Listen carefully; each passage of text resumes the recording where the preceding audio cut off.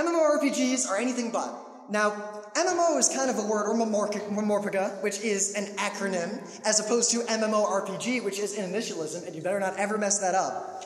But MMORPGs are sort of a genre. When you think of MMO, what do you think of? You think of like World of Warcraft, EVE Online. You think of certain specific things. You expect these games to have stateful progression, to have, a world where you go and maybe kill things, or somehow level up. There's all these expectations we have. Well, I'm going to argue that World of Warcraft in particular is not actually an MMORPG. Well, I mean, it is. If you take the word MMORPG to mean the genre of games like World of Warcraft, then yeah, it's in the same genre that everybody calls MMORPG. But if you take, if you actually break down the words, massive, multiplayer, online, role-playing game, it is none of those, or very few of them at least. Now, we have to pause. This is very important because we often hate on stuff at conventions and in panels. We did a famous Beyond Dungeons & Dragons panel many times. So we are not going to say that World of Warcraft is a bad game. Well, I mean, we do believe that, but we're just not going to say it now. In this panel. So don't argue with us about it now. Save it for when we make the... I mean, I'm not going to say that you're just leveling up and it's a time investment rather than a skill investment. I'm not going to say any of those things. I'm not arguing that it's a bad game. We would, just not today. I'm only arguing that it isn't what it says it is, that the word MMO is not really a useful term anymore. So, massively multiplayer online role-playing game. We call this a genre, yet isn't it just a list of mechanics? I mean, we say things like first-person shooter, third-person platformer, RPG. We have everything we use to describe games is usually a list of mechanics that the games involve. Sometimes they're fundamental mechanics. But yet, if we really look at this, WoW is more of a massively parallel, multiplayer, graphical, proprietary, client-server, stateful, character-progressing space with instantiated, stateless, real-time action management gameplay and statically interactive linear world narrative. Doesn't quite roll off the tongue.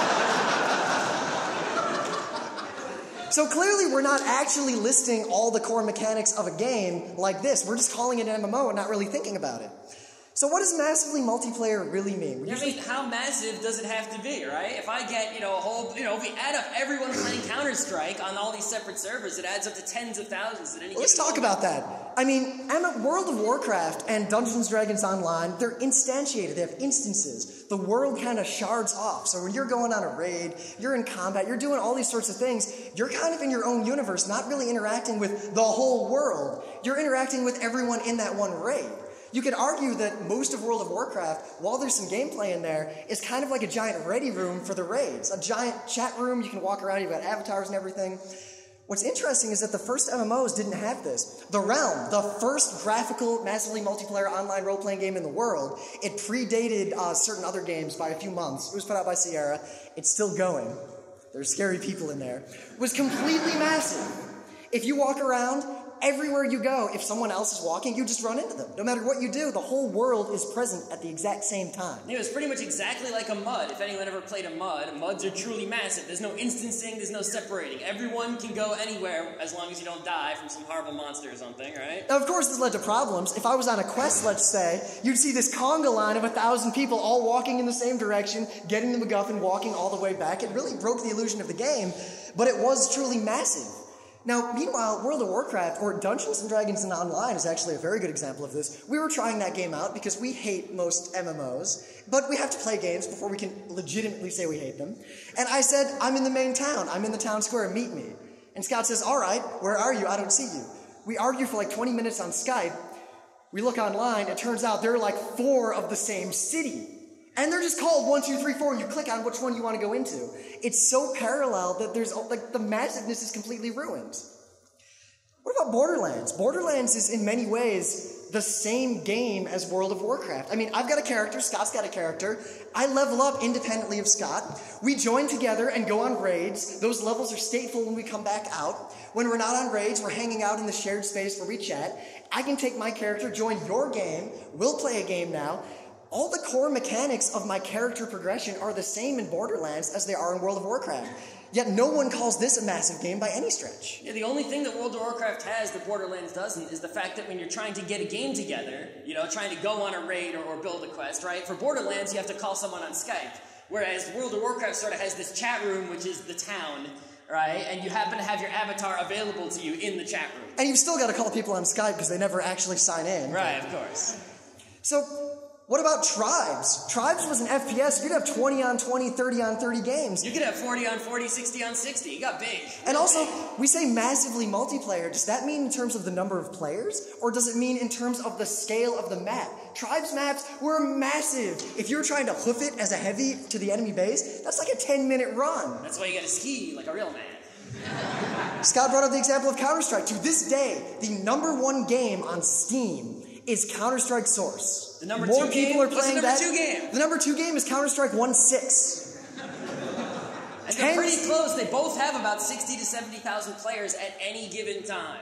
So is this not massive? I mean, they're just having all these individual servers, which are kind of like individual raids that get replayed over and over and over again. But you can go to the Steam lobby, you can talk to people, form a new game, go back and forth. But yet it doesn't have any of the statefulness. I don't level up by killing, skags in Skag Gulch with my TNT. What the fuck does online even mean? I mean, Farmville is online. Farmville is massive. It has billions of players. Is that a massively multiplayer online game? Is anyone actually going to argue that it is? Or if it is that actually a meaningful term anymore? We also have to think about what kind of online that it is. For example, Minecraft is online. So is World of Warcraft. I can't just, unless I'm a dirty pirate, make my own World of Warcraft server and play on it. Unless I'm a dirty pirate, you can actually do that. But Minecraft, we, for GeekNights, actually, one of our friends runs a server and we all hang out on it. If I control the server, that's a very different experience from if Valve or Blizzard or someone else controls the server. I mean, I can just make everybody level 100 or whatever level it is that you kids are shooting for these days. Yeah, I mean, and even though it's not necessary, these games, Minecraft and WoW and such, right? The online play, you're actually interacting with other players in the same space, the same game space when you're online, connected by the internet, right? But how about, my favorite game of 2010, Pac-Man CEDX, right? You never actually play Pac-Man at the same time as anyone else. It's a single-player game, but there's a leaderboard with everyone's score online. So does that make it online, right? Is it now an online game, even though it doesn't even have multiplayer? It's just a single-player game? Role-playing game, a very contentious subject. Now, I mean, those are role-playing games by some definitions. That's a role-playing game. It's not really online. That's a role-playing game. At what point is World of Warcraft a role-playing game? Now, you are playing a role. I have my avatar. I walk around. I do my stuff. I'm playing this role. But, I mean, how many character decisions am I making that are mechanically backed up by the game, that are mechanically enforced? I mean, plenty of people go to RP servers and they role-play, but none of that role-playing has anything to do with the game. They could do that exact same role-playing in a chat room. The only difference is that it happens to be a chat room where their avatar is above it. Well, no, I'm actually really doing World of Warcraft a disservice. World of Warcraft is more like that.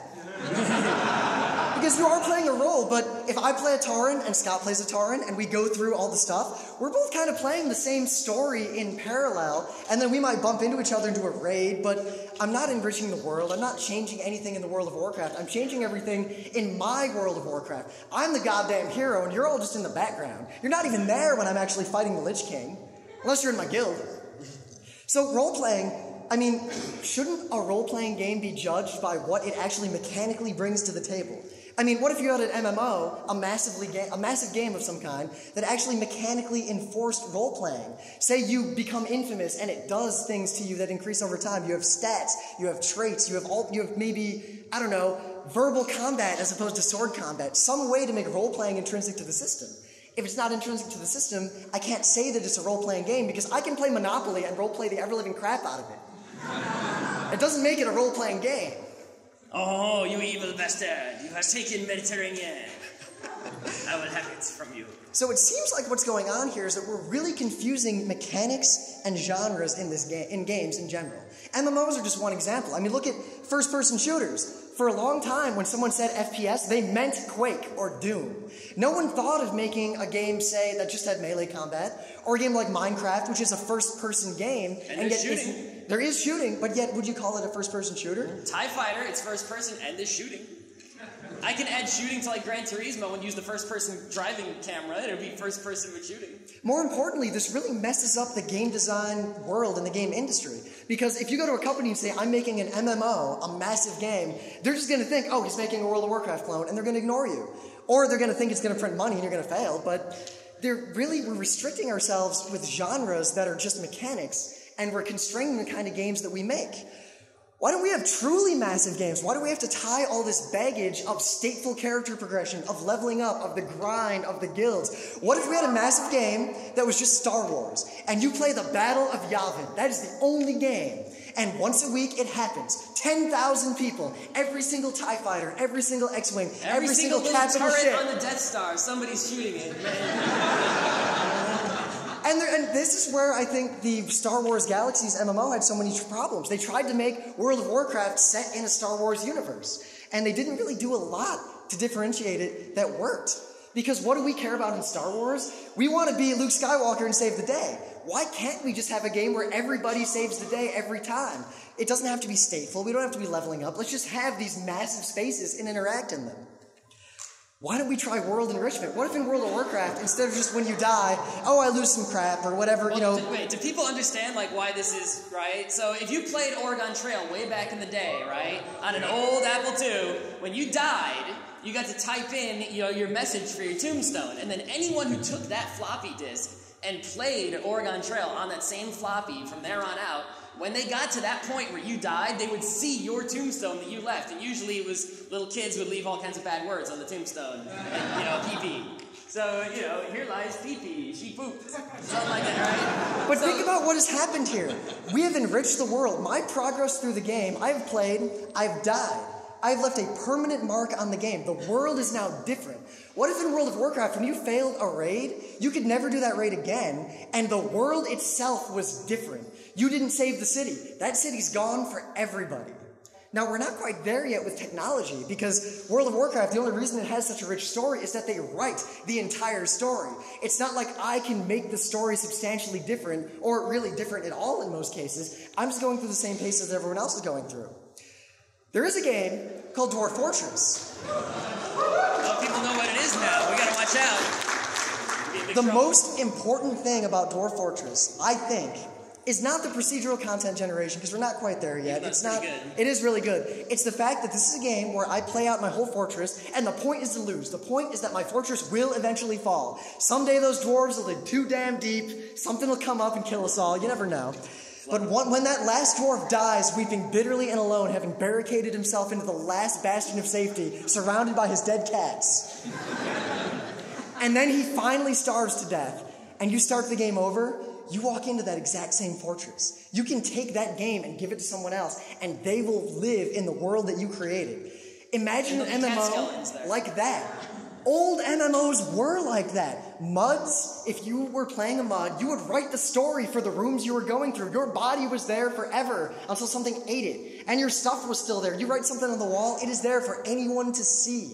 And very few MMOs do anything like that, and I think it's really a shame. So, in conclusion, on this first short panel, MMORPG is an absolutely useless term, and you should never use it to describe a game. It is so generic, it is so pointless, it doesn't mean anything. At best, it's going to mean wow to most people. Or you'll be a pedant and you'll actually mean, I have a massively multiplayer online role-playing game. I know what all those words mean, and I am totally serious. My game is that. No one else is going to in any way understand what you just said to them. Genreification is probably not just restricting creativity, it is one of the biggest problems in the game industry today. Indie games are the few areas where we're seeing people break away from that, and why don't I just make an FPS where instead of shooting people, I build giant penises into the sky? Yeah, I mean, if you look at gaming history, right, the old arcade games, like you'll see in the classic arcade upstairs, right, what genre, there were some genres like Space Invaders, the shoot 'em ups, but most of the games defied genre. It was like, what genre is Zookeeper? Zookeeper. It's like, what genre is Root Beer Tapper? Root Beer Tapper, They didn't have genres. Everyone just made a video game. Then there were no rules, no restrictions. The early PC games were like that up until the 90s. What genre was Mule? Mule? Now, I could make up a genre. I could list all the mechanics in the game like we started to with World of Warcraft until we got all the mechanics wrong and we skipped all the ones that actually mattered. And finally, there could be awesome MMORPGs. The term I just said we shouldn't use. We could have these massive interactive spaces. We could have entire worlds online, and we don't. MMOs need to grow up and be what they were truly born to be. Thank you.